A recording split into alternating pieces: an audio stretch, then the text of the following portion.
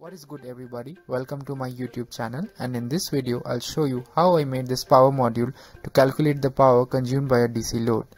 When connected with a microcontroller like Arduino, we can easily measure the voltage of the source, the current consumed, and the power consumed by the load. So let's get into the construction of the module. These are the parts required to make the module, and as you can see, the parts are very simple. They include a couple of resistors, a few capacitors, an operational amplifier, the shunt resistor, a PCB board, and 2 screw terminals. These are the components required for the current sensing. I've already made a video on current sensing. The link to that video will be in the description below.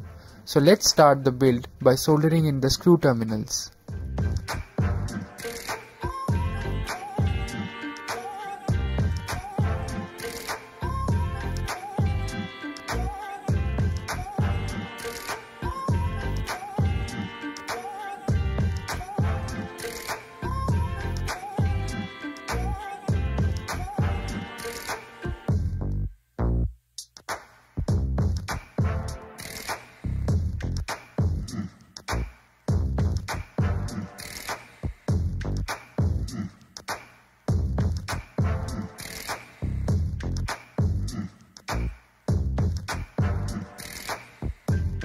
Now after soldering the screw terminals, let's solder the shunt resistor in place.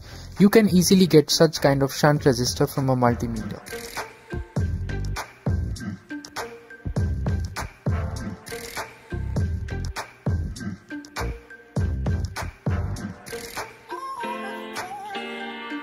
After soldering the shunt resistor in place, it's time to place the components which will be used for voltage sensing.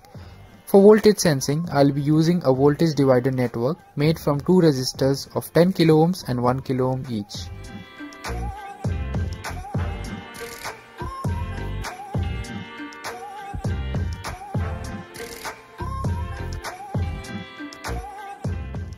We add a filter capacitor to reduce some noise.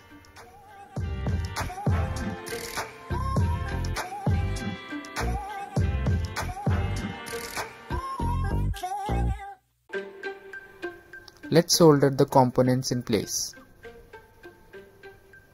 and clip off the extra leads using a nail cutter.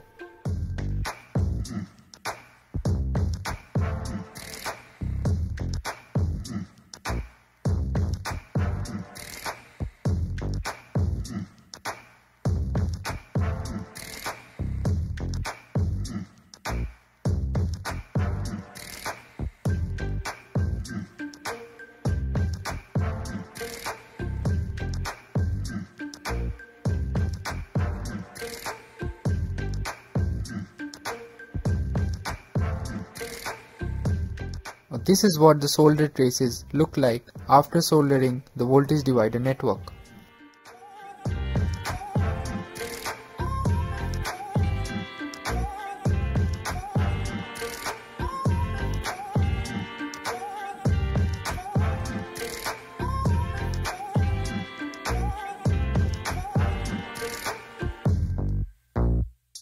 Now it's time to solder the 8-pin IC base and the resistors for the current sensing circuit.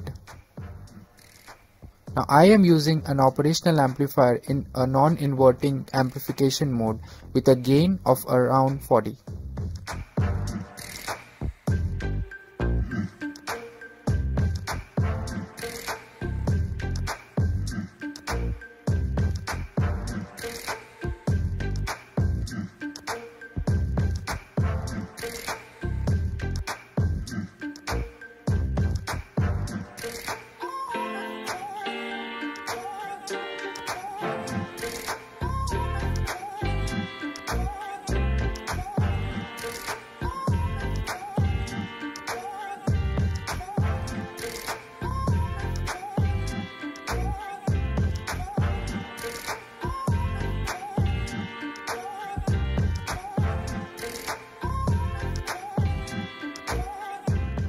After soldering in the IC base and the resistors, it's time to complete the circuit and connecting the common grounds. Make sure to keep the solder leads to a minimal so as to avoid voltage drops.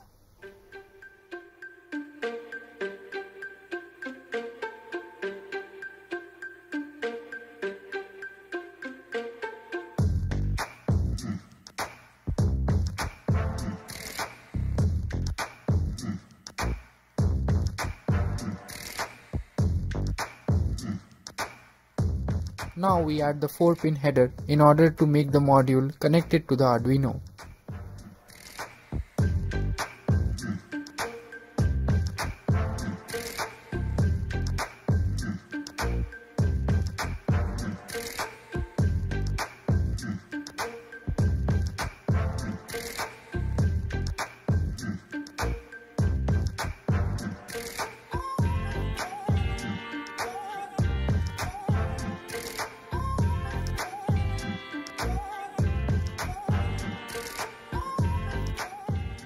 So once the soldering is complete, this is what the module looks like. Now we put in the IC LM358, which is the dual operational amplifier.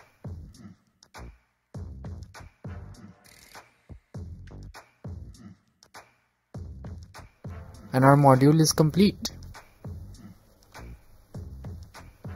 Now let's connect the module with the Arduino so that we can get the real-time values. Now for display, I'll be using a small OLED screen and connect the modules with the jumper wires and a breadboard. First, we connect the power wires to the breadboard so that we have a common rail.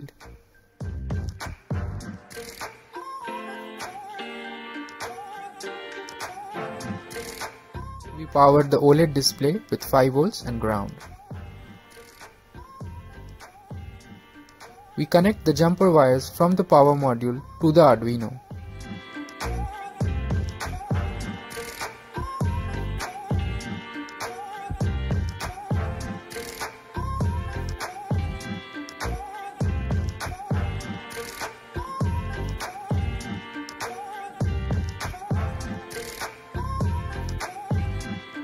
We connect the current and voltage readings to analog pin A0 and A1 of the Arduino. And then we connect the I2C connections for the OLED display. So our circuit is complete. Now let's test the circuit with a load and a power source. For a power source, I'll be using a 12 volt battery pack, and for the load, I'll be using this 12 volt DC fan.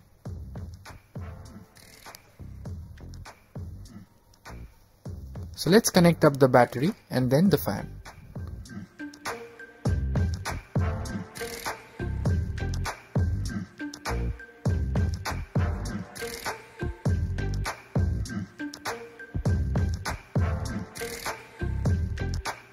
Now the fan is running with the battery power.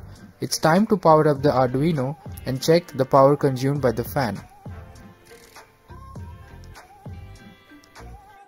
So as you can see, this fan is consuming around 2.5 watts of power at a current rating of 250 milliamps.